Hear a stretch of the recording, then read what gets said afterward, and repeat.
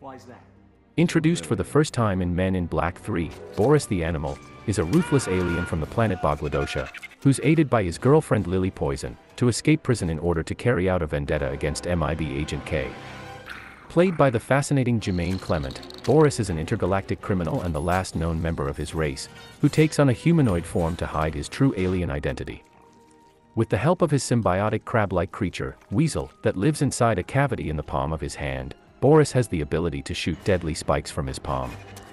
The Bogladite can also be identified with fanged teeth, reptilian tongue, and a feet with appendages that allows him to grip surfaces without losing his footing. Did you know? Boris's true form makes him the creepiest alien in the MIB franchise.